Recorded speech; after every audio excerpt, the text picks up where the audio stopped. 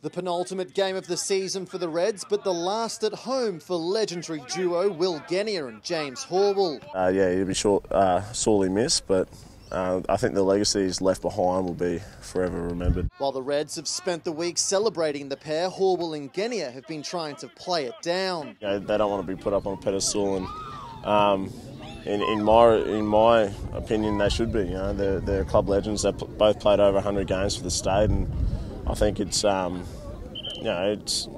deserve whatever they get, and hopefully we can get a win for them. A win would mean a fairly boisterous dressing room post-match, something that will be lacking next year without James Horwill. It's going to be different. It's probably going to be a bit more quiet without Kev around, but look, they're two players you can't replace, but I think it's important that you got to look towards the future. Well, I think we've already had 17 debutants this year. But it's the same starting 15 this week. The Chiefs clash, not just acting as a farewell, but also a celebration of Indigenous round. Yeah, it's been great. It's been going for over 4 years now. It's just improving, growing and growing. And I feel like, especially the Reds, they've done a great job. But behind the scenes, the Queensland government have jumped on board and have really pushed it, and it's really going in the right direction. So hopefully it's a thing that we can continue to build on.